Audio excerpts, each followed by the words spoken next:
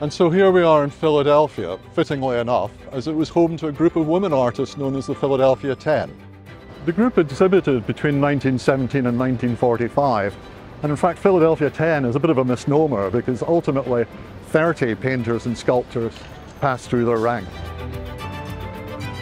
All of them went to school in Philadelphia. Some went to what is now known as Moore College of Art and Design, and others went to the Pennsylvania Academy of Fine Art.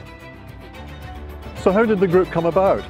These were independently minded women who were simply fed up being treated as hobbyists by a male arts establishment. They really sought to have control over their own careers and to forge their own artwork and be taken seriously. And they did that through organising exhibitions, they got professional training, and even got access to models.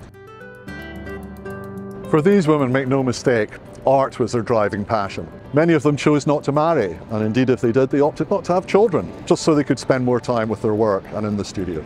Freeman's is pleased to offer a number of works by this remarkable group of women. Mary Elizabeth Price, one of the founders of the 10, and also aligned with the Pennsylvania Impressionists, is represented by this beautiful floral screen. And from the same private collection is this garden landscape, a rare auction outing for Isabel Park Branson. An exceptional painting of figures on the beach at Atlantic City by the tragically short-lived Suzette Keast.